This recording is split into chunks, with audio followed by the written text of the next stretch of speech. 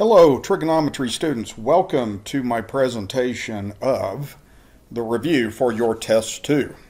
All right, so we're going to jump just right into this then. So a lot of the test will have to do with graphing. There's probably half of it has to do with graphing. The other half has to do with trig identities, what we've learned so far. So one thing that you want to know how to do is if you've got a sine or a cosine, you want to be able to find out all the information about it, the period, the amplitude, phase shift, vertical translation, and that kind of thing. So one thing I want to just write on here real quick is the general form goes like this. And it could be a sine or a cosine. If it's in a factored form, then we say b x minus c plus d. So let me just kind of remind you what everything is then. Well, the absolute value of a we learned is the amplitude. So one thing you want to remember is the amplitude is always a positive number, right? The period comes from that number b. Now, if you're dealing with a cosine or a sine, then the period, and actually the formula for a period for all trig functions except the tangent and cotangent is 2 pi over b. And again, there's always a positive answer to this. So you're looking at that b number right there. If you're in a factored form, and it's important that if you're in a factored form, then c is the phase shift. Okay, so c is going to be the phase shift.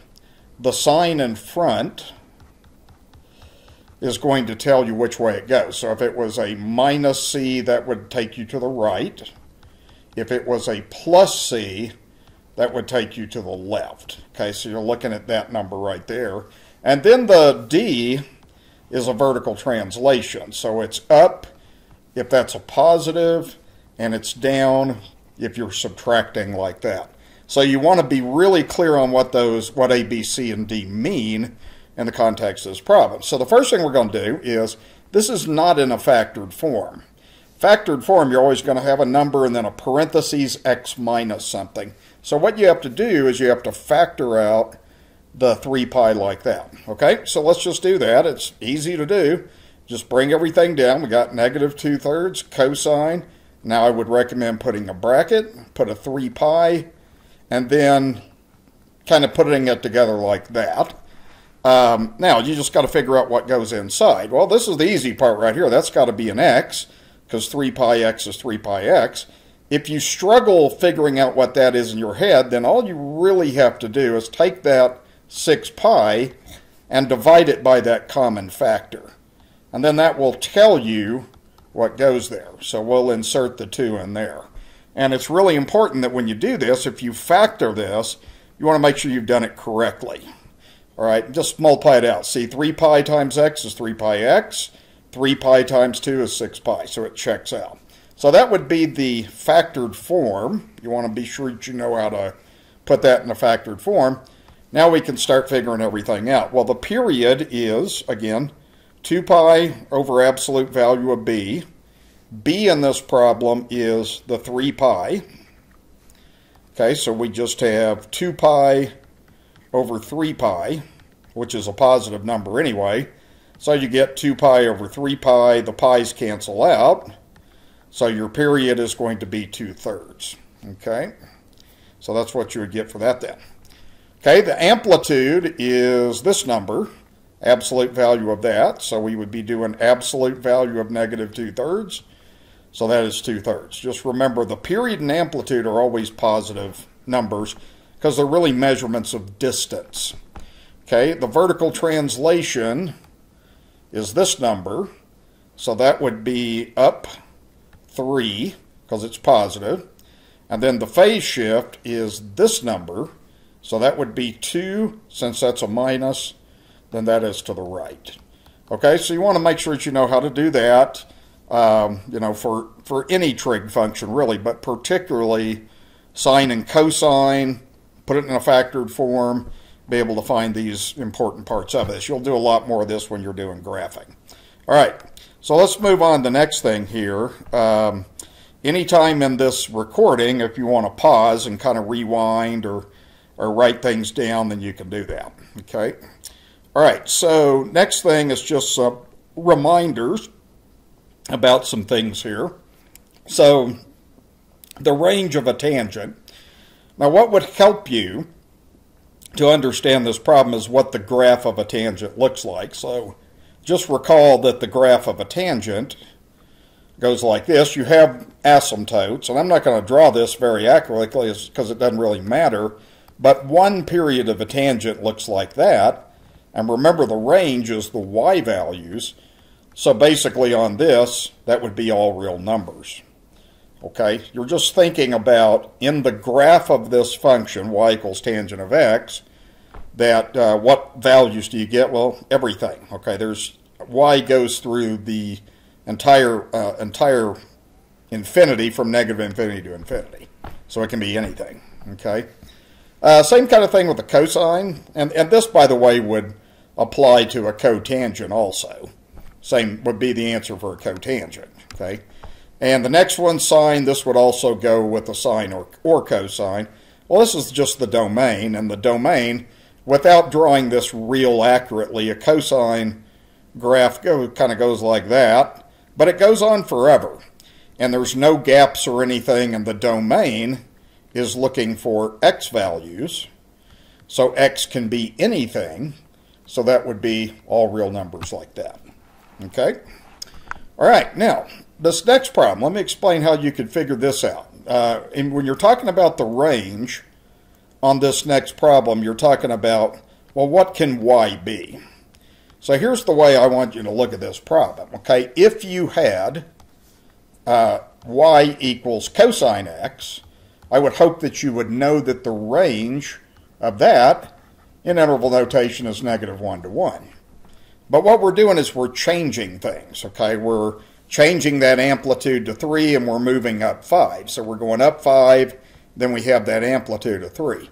Well, this is all you got to do on this, is just take the -1 and multiply it by 3 and add 5, and that'll give -3 plus 5, so that gives 2.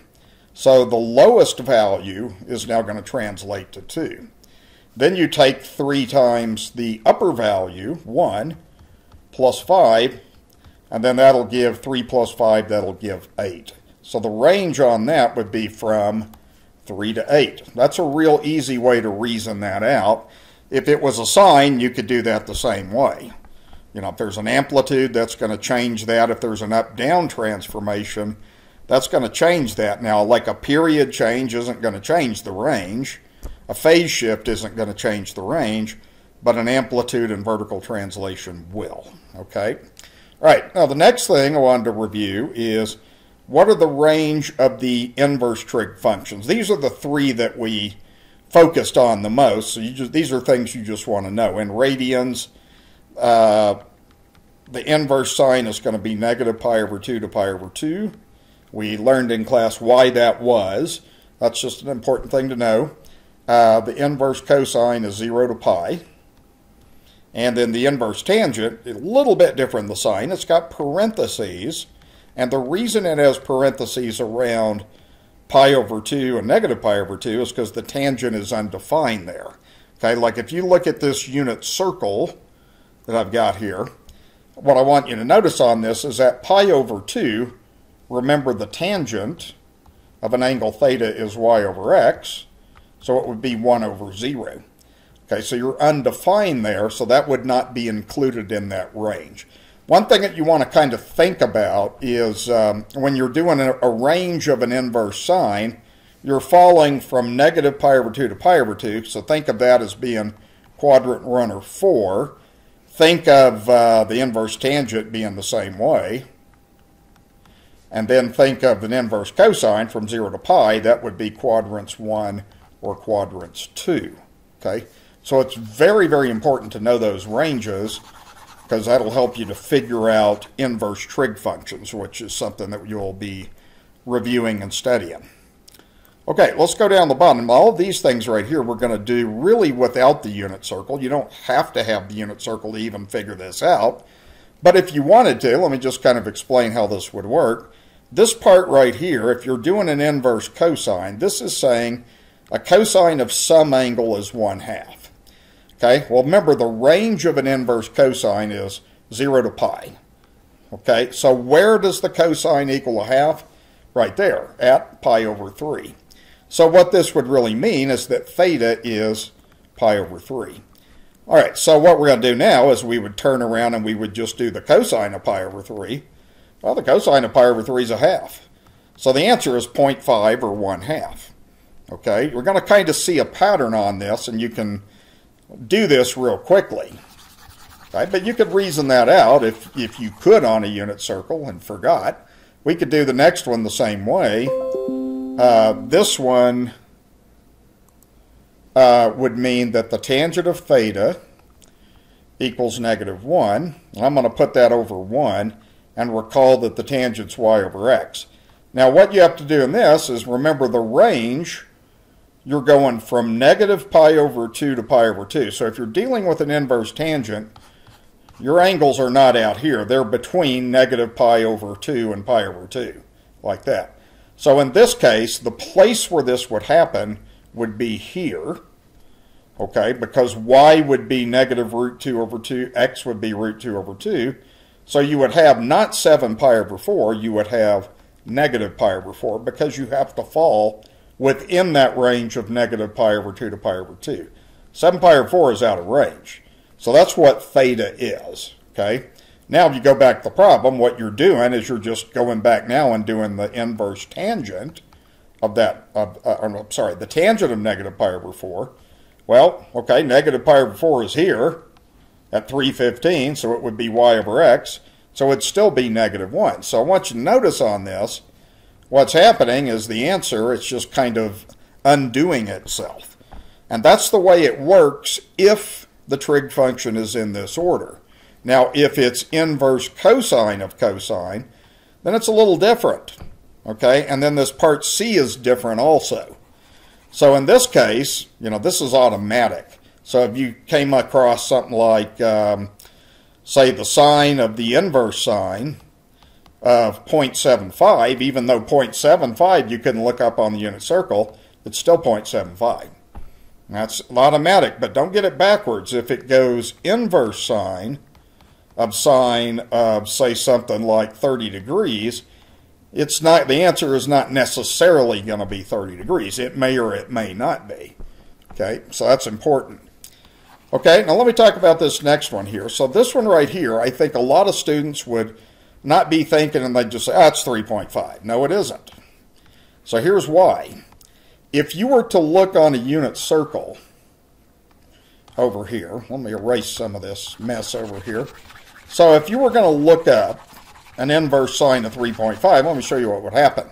This part right here, what that means is this means the sine of theta is 3.5. You would be looking on the unit circle to find where a y value would be 3.5. You're never going to find it because this is the largest y value.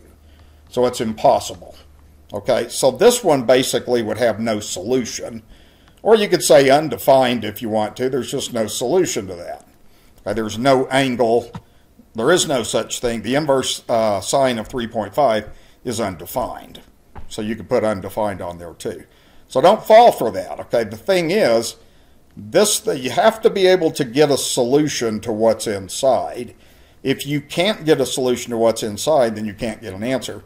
Another example would be the tangent of the inverse tangent of negative pi over 2. Okay, well, the thing on that is, not negative pi over 2, I'm sorry, that's not what I meant to say.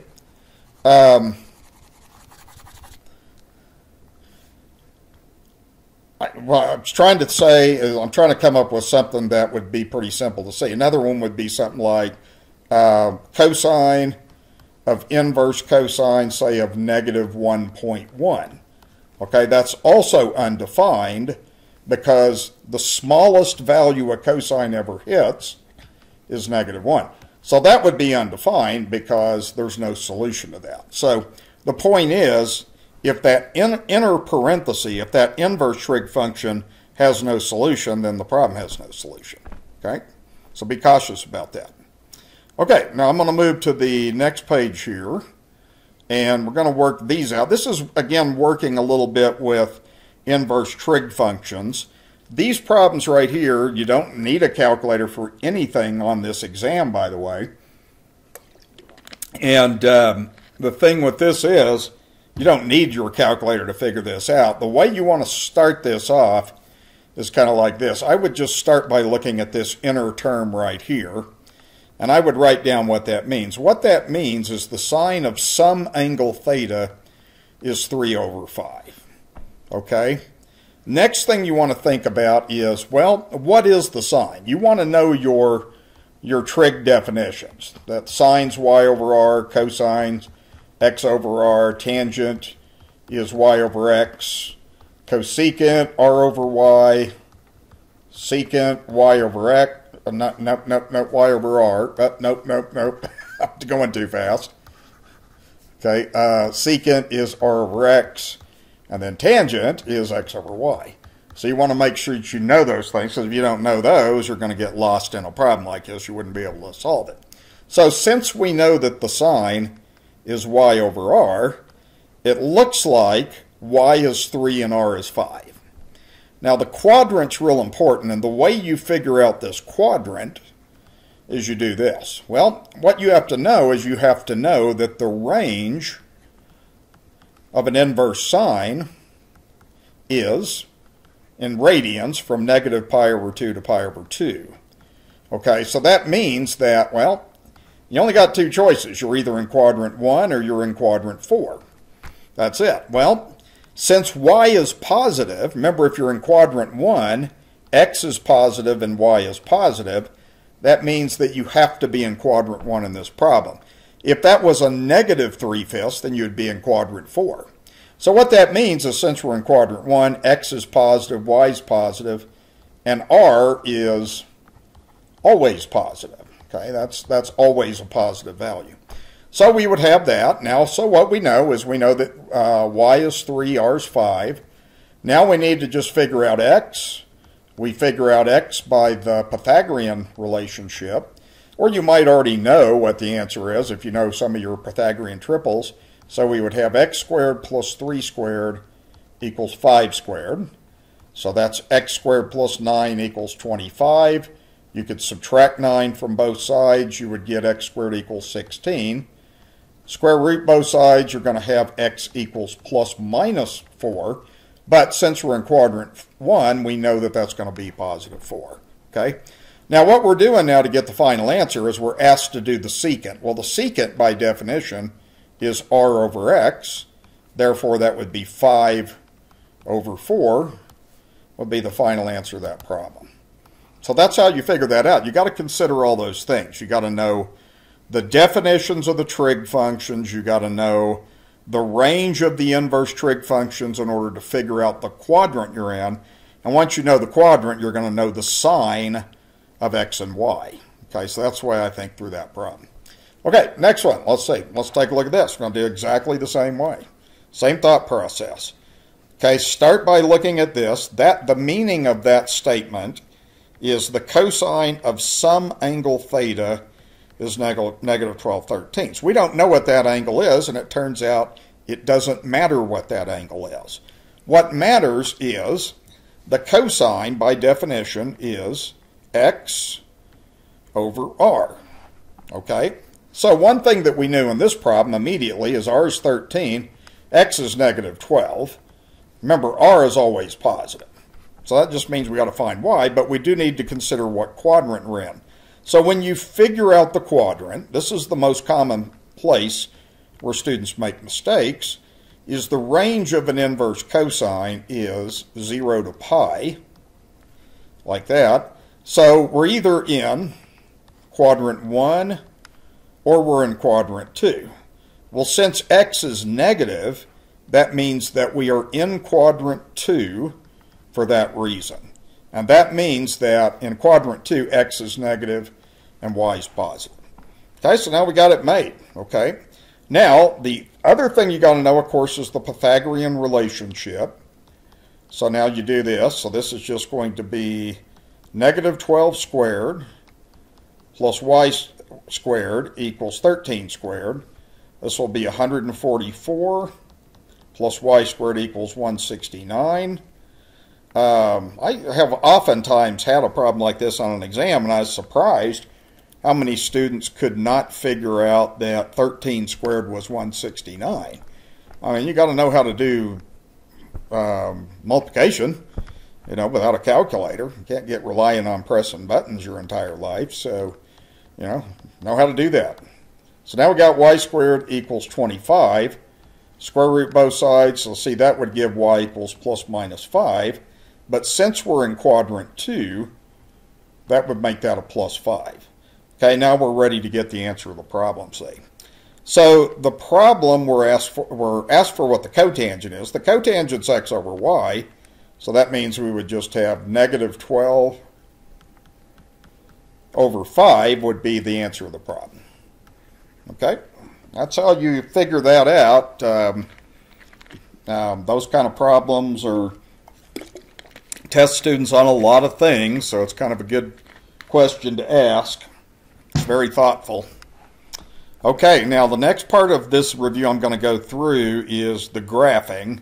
So pause if you need to, and we're going to go through about 6 different graphs. I'm just going to do an example of each trig function in its graph. On your exam, I do not give you a unit circle. You will be given a blank unit circle to fill out if you want to. But if you don't want to take the time to fill it out, you don't have to, because you may find it just as easy to figure out whichever point you're on, just kind of figure things out as you go. But a lot of students like to just fill out the unit circle first 5 minutes of the test and then go from there. That's up to you, but I don't give you a unit circle. All right, so the first thing on this problem is we need to figure out all of this information. So you're given 2 cosine x minus 3, okay? And again, when you're looking at a problem like this, you have a cosine bx, and then really minus c, so you have a, b, and c there. The period, you have to know that the period is, for a cosine, is the formula 2 pi over absolute value of b. Well, b is 1/2, so you're really doing 2 pi divided by 1/2. Well, okay, it's a good idea to write it that way. So what you're doing is you have 2 pi times 2. You divide fractions by multiplying by the reciprocal. So the period has changed from 2 pi to 4 pi. Okay, so that's the first thing you want to know. Okay, and then the amplitude is just this number in front. So the amplitude is going to be 2, so that takes care of that. All right, we have that. And then the increment is real important, and the increment is what's telling you how to figure out the x-axis. So what you do is you always just take the period and you take 1/4 of it. So you can take the period, period over 4 is what the increment is. So we just do 4 pi over 4. So that'll give pi. Now the increment is always the same on all 6 trig functions. It's always the same. So now what we're going to do is the problem says let's graph from negative 2 pi to 2 pi. Well, let's go ahead and let's put our increment on here. Okay, so I'm going to just start counting by pi, 2 pi. You can go further if you want to, but you don't have to. All I'd be grading is this interval here. Then I'm going to go negative pi, negative 2 pi like that.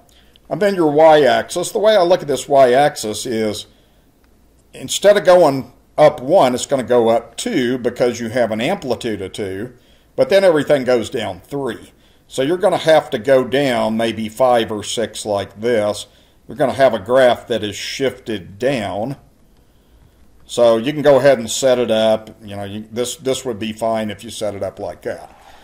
Now, what happens on this problem, it's up to you. What I do on an exam is I only grade the last piece of this, the final result. So a lot of students might find it effective to do this in 2 stages. That's what I've been trying to teach you.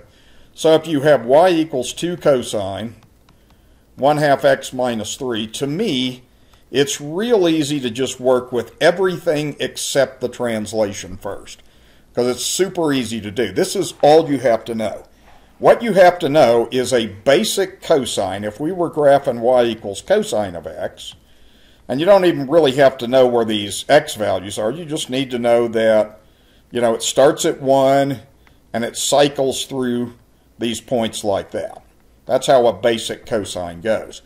So there's no phase shift on this or anything, so that means your first point would be here. However, the amplitude's 2, so it would move there. Okay? Then you would just start cycling through these points. So then it would go there, just like here. Then it would go down to its minimum of -2 because the amplitude changed.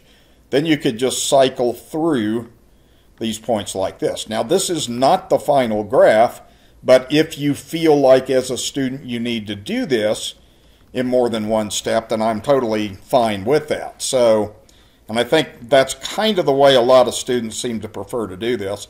So what I just graphed is 2 cosine, 1/2 at, whoops, need to write that better. And then, of course, now we just got to do the vertical translation. So the graph that I just drew on here is y equals 2 cosine 1/2 x. Now, if you choose to do it this way, just be sure you label it. You know, use different colored pens, use a dashed line for that. Now, the last thing we're going to do on this is we have a vertical translation of -3. So everything goes down -3. This is has a y value of -2. -2 minus 3 is going to go down to -5. This is 0. 0 minus 3 goes down to -3. This is 2. 2 minus 3 goes to -1, and so forth. Okay, then you've got a super accurate graph. You've got 5 key points. So that's how that would look then. Okay? All right, so that's how that goes. It's not that hard to learn how to graph once you catch on to it. And if you have the basic sine and cosine memorized, which you need to have, then it makes graphing pretty simple if you follow this procedure on this. The other thing I want to mention on at least some of these problems is you could check your answer, you know, very easily just by picking, you know, x values. Now, you would want to pick x values on your increment. So let's just start by picking x equals 0. And then let's do one more. Let's say x equals pi. Well, if you plug into the original problem, you would have y equals 2 cosine 1/2 times 0 minus 3. Now, that is not that hard to figure out. I mean, this is really just 2 cosine of 0 minus 3, because 1/2 times 0 is 0. Well, the cosine of 0 is 1. Okay, so you would have 2 times 1 minus 3, so you'd have -1. So notice this point has a y value of -1. So that checked. Okay, now go to pi. Okay, now it would be y equals 2 cosine of 1/2 pi minus 3. Okay, well, pi over 2, the cosine is 0. Okay, it's the x value on your unit circle. So this would be 2 times 0 minus 3, which is -3. Well, sure enough, that's what that is. Okay, so it's really not that hard to check a few points. And to me, if you check maybe 2 points, you're probably in pretty good shape. Even if you check 1, that's better than nothing. And when you check these things, by the way, they'll always be on the unit circle. I mean, they always will if you get your increment right. That's just kind of the way all this stuff works out. Okay? All right, so let's go to the next thing. Let's do a cotangent. Okay, the approach on a cotangent is, you know, quite a bit different than it is on a sine or cosine. So let's talk about how we would manage this sort of problem. The first thing is, if you have a tangent or you have a cotangent, then the formula for the period is different. The period is pi over b. So you have to be aware of that. So let's go ahead and do that. B is always the number. Oops, battery's about to die, so let me get plugged in here. There we go. Okay, so B would be 4. So the period would just be pi over 4. Okay, so we got that. Got to know formulas. I don't give you any of these formulas. Okay, so increment is always the period divided by 4. Or if you want to do time, or you can do 1/4 times the period. It means the same thing. That's what I'm going to do on this. I'm going to take pi over 4, and I'm going to multiply that by 1/4. So if I go straight across, then I have pi over 16. So that's going to tell us that the x-axis needs to be incremented and go by pi over 16. So if you were counting that out, it would just go 1 pi over 16, 2 pi over 16, 3 pi over 16, 4 pi over 16, and so forth. Of course, you want to reduce fractions. So 2 over 16 would be pi over 8, and then 4 over 16 would be a fourth, so it would go like that. Okay, so that increment is so important on these problems because it tells you the x values where your 5 key points are going to be located. So we're going to graph this from negative pi over 4 to pi over 4. So when we do this, we've got, let's just start out, we have pi over 8. Then we go, nope, that's not what we said. We said pi over 16. Okay, so we're going to increment by pi over 16. Second one is pi over 8. Then 3 pi over 8. And then finally pi over 4. And then we'll go backwards. And the question students ask, do I have to write all this? Yes, you have to. You won't get credit if you don't label what everything means on the x-axis. Everything. Okay, it's important. Okay, a graph's not a graph if you don't label the x-axis and everything. I call that scaling the x-axis. You have to label what that scale is. Okay, now one thing on this, you have the 3 in front of the cotangent, which is going to vertically stretch this. So it makes sense to go up bigger than 3. Let's go up to about 5, and then down to about negative 5. You can adjust that as you go if you feel like you need to. Okay, so what happens on a tangent or a cotangent, it's real important that you find a vertical asymptote. The way you do this on a cotangent is you set the argument equal to 0. Why? Okay, because if you look at 0 radians on this unit circle, remember a cotangent of theta is x over y. Well, so in this case it would be 1 over 0, so it's undefined. And when you're looking for an asymptote, you're figuring out where this function is undefined. So the argument is just this part that's in parentheses. So you're just going to set 4x equal to 0, solve that equation, and you will know where an asymptote is. And once you find one asymptote, you can count to find the next ones. Okay, I'll explain that in a minute. So divide by 4, so you would end up getting an asymptote at x equals 0. Now, what makes this easy, and that's the way it's always going to work on a cotangent, is just set that argument to 0. If you can solve that equation effectively, then you got it made. So here's what you want to do. On your graph, just go ahead and put a vertical asymptote. Just kind of dash in the y-axis like that. Now count like this. 1, 2, 3, 4, 5. That's where your next asymptote is. Now when you count, you should have 3 places in the middle. There's 3 important problems in the middle of the points in the middle of the asymptotes. Go the other way. 1, 2, 3, 4, 5.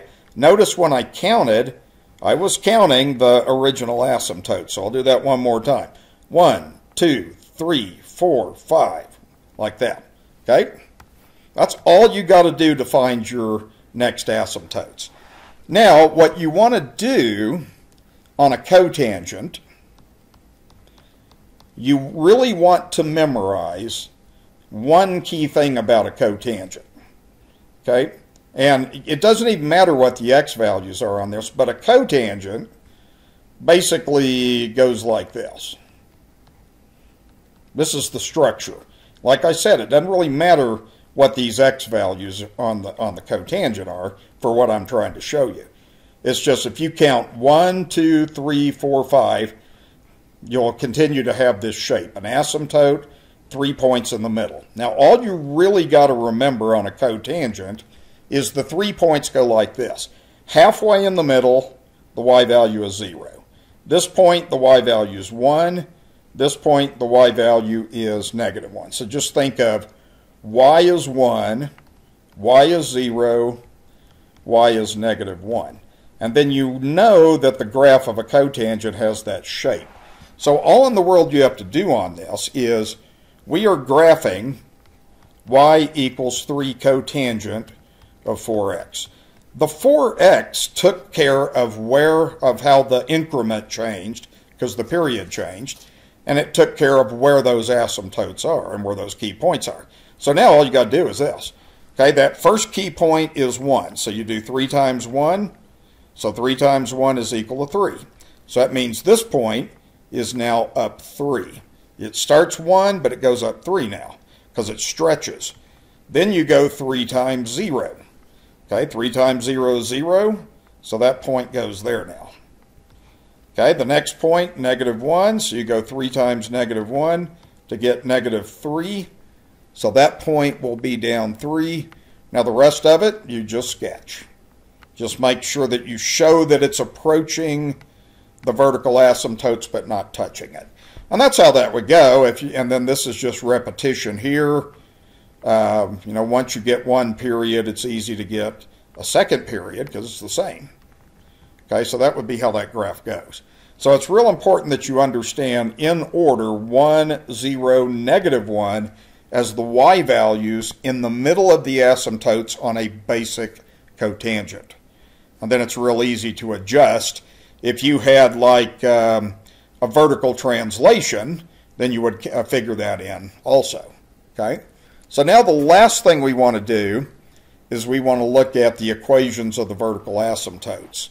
There's two ways to do this. One way is just write out where they were. So on this problem, you had a vertical asymptote at -1 pi over 4, 0 pi over 4, or just 0. I like to do it this way though, and then 1 pi over 4. Now if you were to go through and count on this further, and I'll go back up here and show you, see, if we continue to go 1 pi, 2 pi, 3 pi, 4 pi, we would just go 5 pi, 6 pi, 7 pi, 8 pi over 16, and we'd be back to another asymptote. So what you would have here is you would have, and again, counting to 5, 1, 2, 3, 4, 5. So that would actually be pi over 2 or 2 pi over 4. So what you're going to see on here is the asymptotes are going to go like this. 1 pi over 4, 2 pi over 4. Now it's a real easy pattern to see. It's like that. Now pi over 4 is always there. That's why I reduced this 8 over 16 to 2 over 4 instead of 1/2. Okay, because I want you to see that you always have pi over 4. So the equation of the asymptote, you would just say x equals k pi over 4. And then what kind of number is k? 0, 1, 2, 3. That's an integer. So we would say k is an integer, and you do have to say that. You can't just say, you can't get a correct answer unless you tell me what k is. I have to know. All right? So that's how that goes. The other way that you could do this now is there's a formula, and you could do this if you want to. The formula goes like this. You could say x equals wherever a vertical asymptote is plus the period times k, where k is an integer. So if you did it this way, you can pick any vertical asymptote. I'd pick 0. The period was pi over 4 times k. So that always works. Just pick an asymptote plus the period times k, where k is always an integer if you use this formula. So that'll always work. Okay? That's it. Study that hard. Okay, let's move on to the next thing here. See where I am on the recording. So I'm probably going to do this recording in 2 parts. I'll go ahead and finish up the graphs, and then I'll do a second part that has more of the identities in it. Okay, now we're going to move on to a secant. Okay, so in this particular problem, now remember the formula for secant, cosecant, sine, and cosine, the period is always 2 pi over b. On the cotangent and the tangent, it's pi over b. Okay, so you want to know that. So in this particular problem, it's already in a factored form. B is 2, so the period is just going to be 2 pi over 2, so that's going to be pi. Okay, so we've got the period figured out. That's always a good place to start. Okay, let's see. The increment is always the period over 4. So the period's pi. Divide by 4. We have pi over 4. Okay, so we have that. Okay, the phase shift, if you're in a factored form, is that number right there. Since that's a plus, that tells you to go to the left. So we would just have, and you can write it, you can either write it as negative 3 pi over 4, or you could just say 3 pi over 4 to the left. Okay, generally if you're going to the left on that, you use a negative number for the phase shift. Okay, but I do want you to know, it's important in your graph that you know whether the phase shift is left or right. Okay, so that's kind of how we start with that, is we figure out, you know, these things right here. Okay, the equations of the vertical asymptotes, that would always be the last thing I do on this problem. I wouldn't even go there yet. It's not even necessary. So what I'm going to do next is we're going to go ahead and let's write out our increment. So the increment is was pi over 4. So let's just kind of write this out. Start at 0. You would have 1 pi over 4, 2 pi over 4, 3 pi over 4, 4 pi over 4. You can go as far as you want to. All we're going to do is graph maybe one period on this. I would only grade one period on there. But if you want to do more, you could. So I'm just going to go the x-axis like this. So it's pi over 4. 2 pi over 4 is really pi over 2. So you do want to record that in the reduced form, because I'll take off if you don't. Then we have 3 pi over 4. And then 4 pi over 4 is just pi. So that's probably good enough. We're going to look for 5 key points. And then I'll review kind of how you do that. Yes, all these things have to be labeled. And why? Because sometimes students don't know how to count out the increment. You know, that's basically something you have to know, and your graph wouldn't be accurate if it wasn't labeled. Okay, so now let's do the y-axis. We have a half there. Since you have a half, that changes the amplitude on a cosine. So it makes a lot of sense to me maybe to just go all the way up to, well, I'd probably go up a little higher because of the way the graph goes. So let's do something like this. 1, 2, 3. And then maybe we can subdivide those things into halves like that. And then we'll go 1, 2, negative 3. And then subdivide further like that. Okay? All right, now, what do we do on a secant? Okay, well, a secant is a reciprocal of a cosine. So what you really want to do is you want to get the graph of y equals negative 1/2 cosine of 2 times x plus 3 pi over 4. Now, you can do this in one step. And your goal would be able to do this in one step. So the thing is, you want to start, if you have a phase shift, that's where you start. So we're going to start at negative 3 pi over 4. Okay, so we're going to move over here. Now here's what happens on this problem. Now you can do this when you do your graph, you could do this, okay? Before we even figure out that negative 1/2, if you needed to do this, you could do this. Just very lightly with a pencil, you could go through these key points like this, because this is how we know a cosine goes. Max of 1, min of negative 1, like that. Now, what you could do now is all you got to do now is just multiply y by negative 1/2. You can do that in your head, and you can do it easily.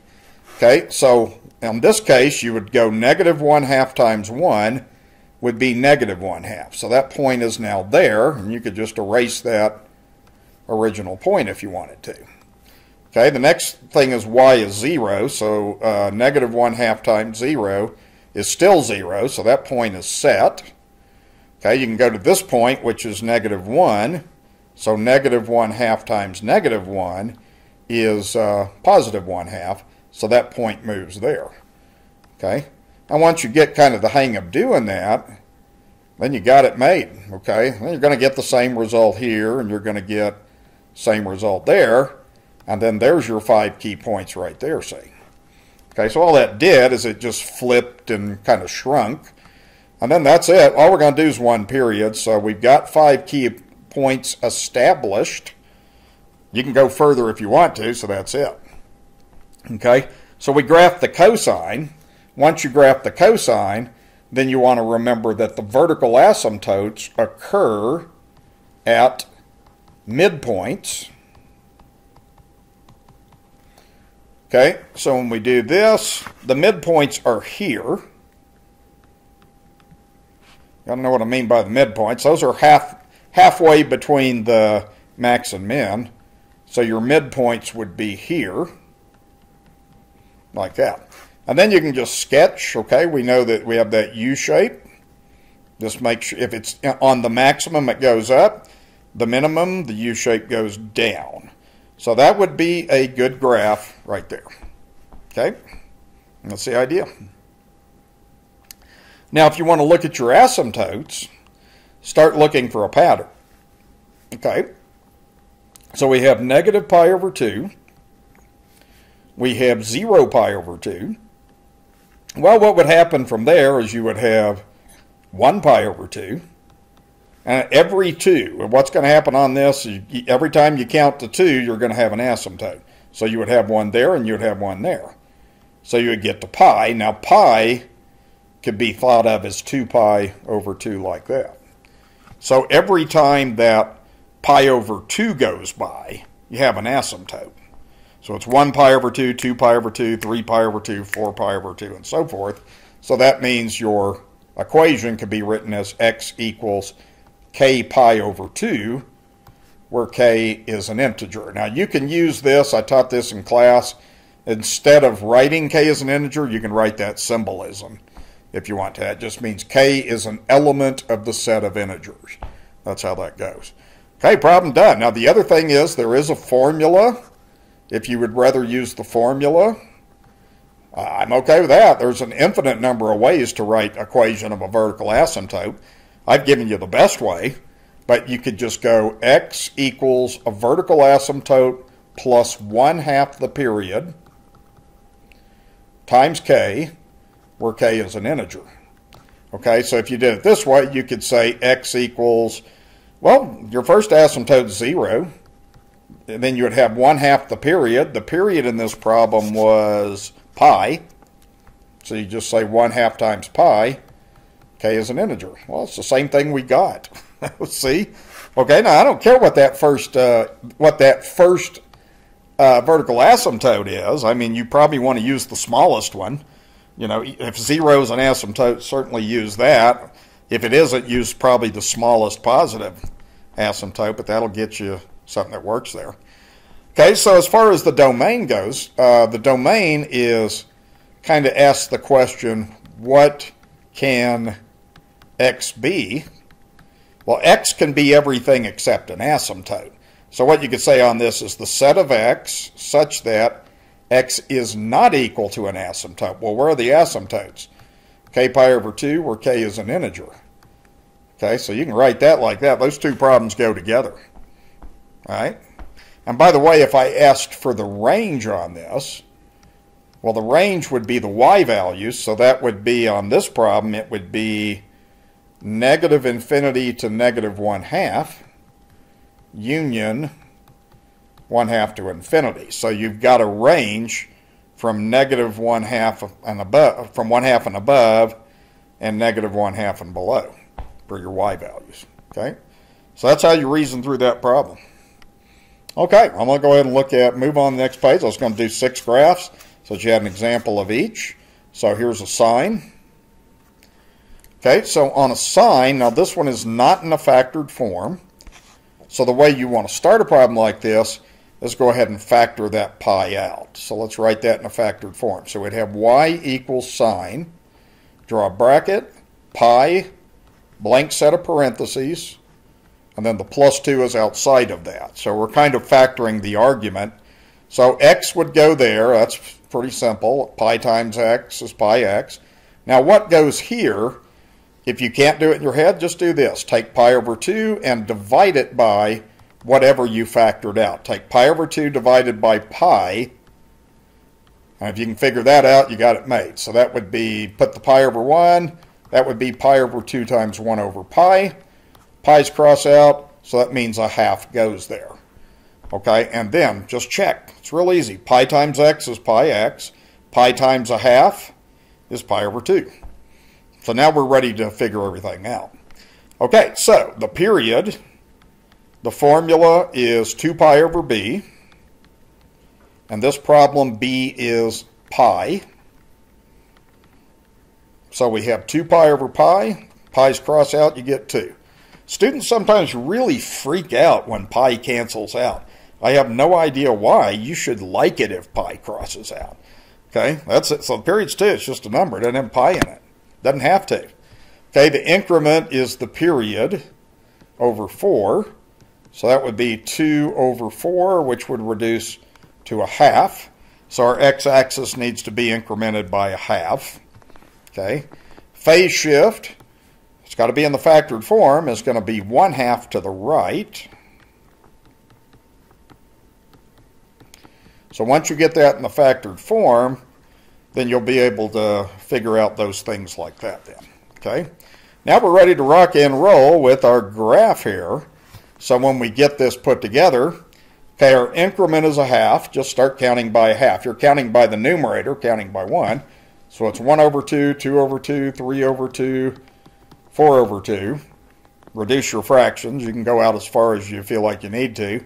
So I'm just going to put a half. 2 halves, of course, is 1.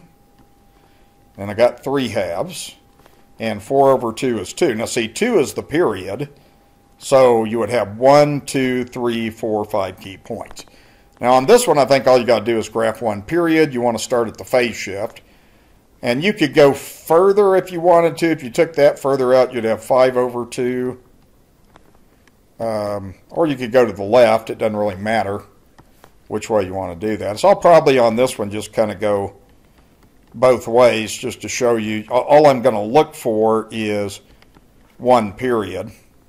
So here's the idea. All right, now watch this real carefully now. So let's look at the factored form. We have y is sine pi x minus a half plus 2.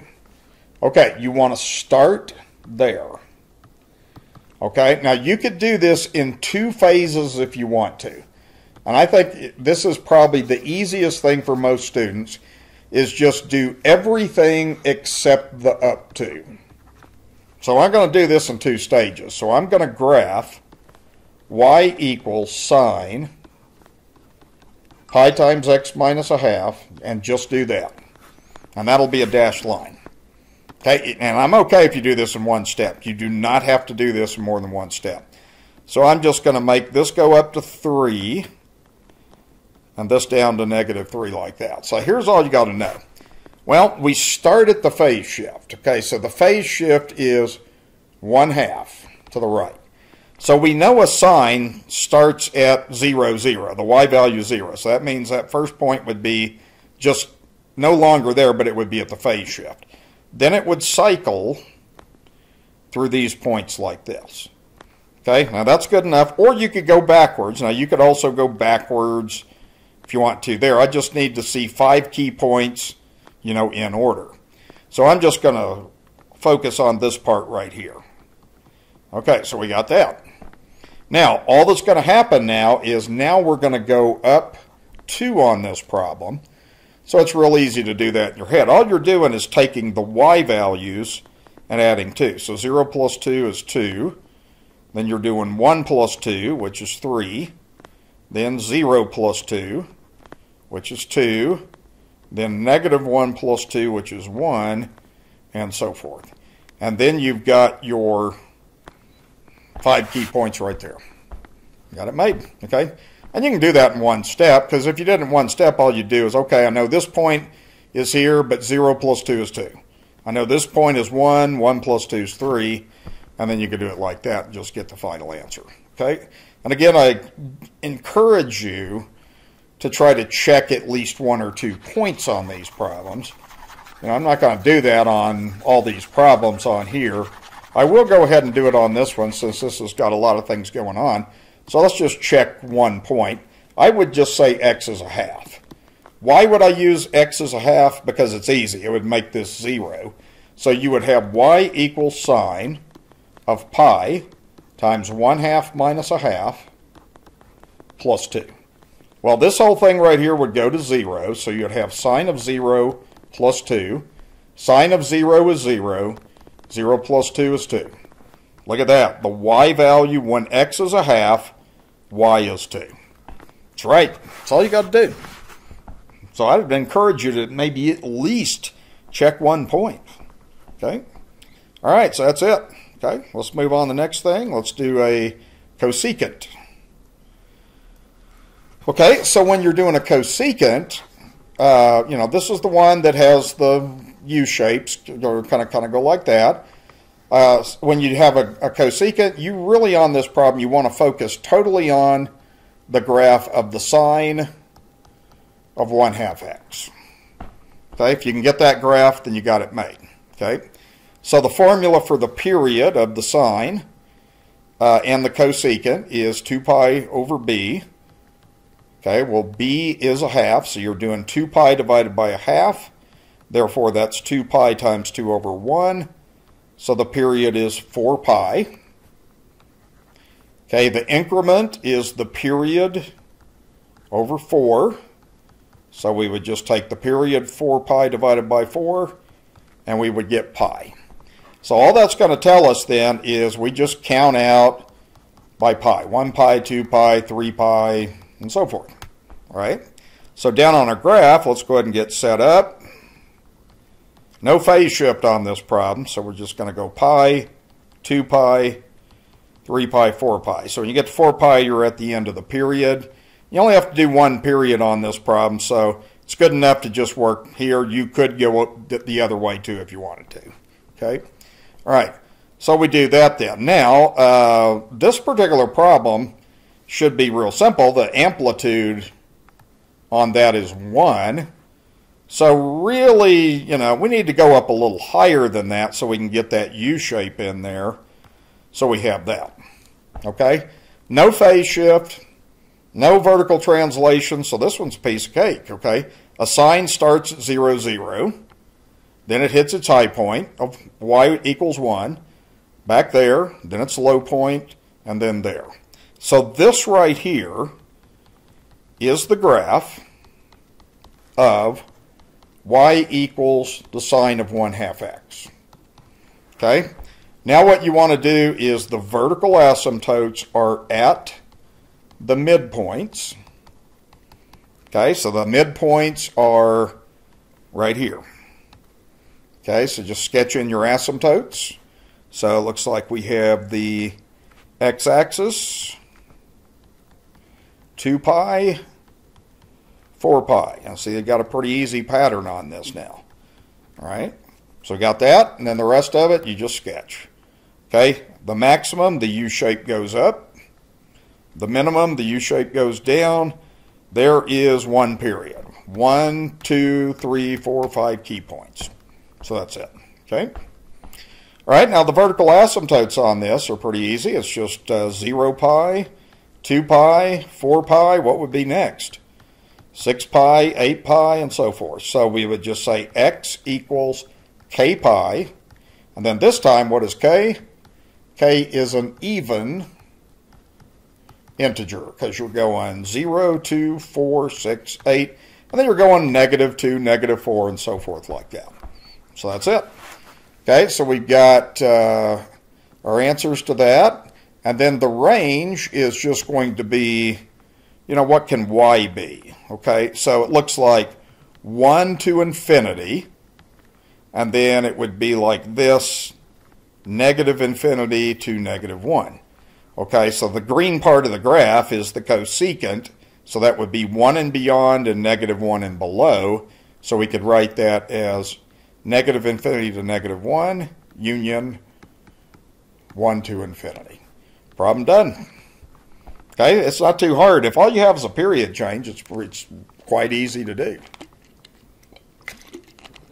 Okay, I'm going to do one more graph and then that'll close the video and I'll get that posted and then I'll record the second part. Okay, so let's take a look at a tangent. Now, tangent and cotangent have kind of a different methodology. Anytime you have a tangent or a cotangent, first of all, the period is pi over b. So that's important. Remember, b is absolute value. Okay, so with this one, the period would be pi divided by 2 pi. B is the number in front of x. The pi's would divide out, so the period is 1/2. Okay, increment is always 1/4 of the period, or the period divided by 4. This time, since the period's a half, I'm just going to multiply it by 1/4. That will give me an increment of 1/8. Okay, there's no phase shift on this, but there is a down 3 thing. So what we'll do on this, you are given an interval on this, so we just count out the increments. So I'm going to do this over here. 1/8, 2/8, 3/8, 4/8, like that. Okay, and then reduce the fractions. So see, that would be 1/4. That would be 1/2. So all we're asked to do on this really is to go like this. You can go out further if you want to. So I'm going to start by just getting this, and then that would give you one period. You'd have 1, 2, 3, 4, 5 key points. Okay, so that's how that goes. Now the key thing, whenever you're doing a tangent or a cotangent, is you always want to do this. Okay, you want to find just one vertical asymptote. And the way you do that on a tangent is you set the argument equal to pi over 2. Why pi over 2? Well, the tangent of an angle theta by definition is y over x. Well, at pi over 2, you get 1 over 0, so you're undefined. So an asymptote is where this tangent function is undefined. So the argument in this problem is 2 pi x. Set that equal to pi over 2, and if you can solve that equation effectively, then you've got one asymptote. Well, all you got to do on this is divide by 2 pi. I would look at it as just multiply by 1 over 2 pi. That way, x, you solve for x, and then the pi's cross out, and then you'd have 1 over 4. So there's an asymptote. Okay? So you go down to your graph and you put a vertical asymptote at 1/4. And all you got to do is find 1. Now let's just count to 5. 1, 2, 3, 4, 5. There's your next asymptote. Okay? Basically, there's always on a tangent and cotangent, you've got asymptotes and 3 points in the middle for one period. Okay? What you want to do now is you want to recall how the graph of y equals tangent x goes. Okay, so this is kind of what you learned about a basic tangent. Again, don't worry about what those x values are. You just learned basically that you have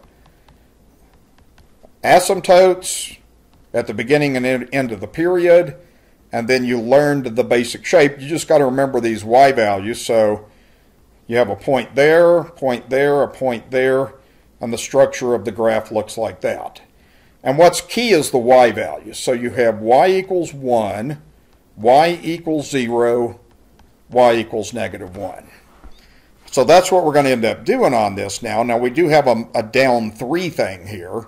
So let me kind of explain how I do this. So let's go ahead and just take the x and y axis, down to 3 like that. So really all you got to remember is, okay, this point right here, we're expecting it to be -1, like it is here, but we subtract 3, so that will take you down to -4.